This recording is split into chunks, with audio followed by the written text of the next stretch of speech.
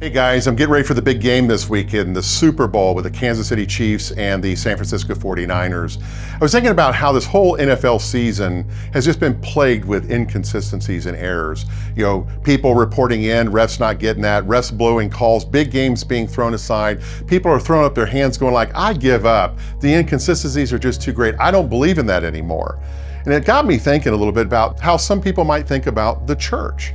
Is that maybe the church is inconsistent? Like the people of the church say one thing like, hey, we love you, we accept you, we invite you, but then when you come, you don't really get that feeling because we may not want to talk to you, or we ignore you, or we're just going in a different direction.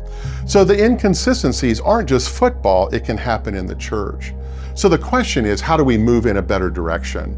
How do we live into really what the crux of the message should be, which is to love one another as I have loved you? Has that been your experience of a church?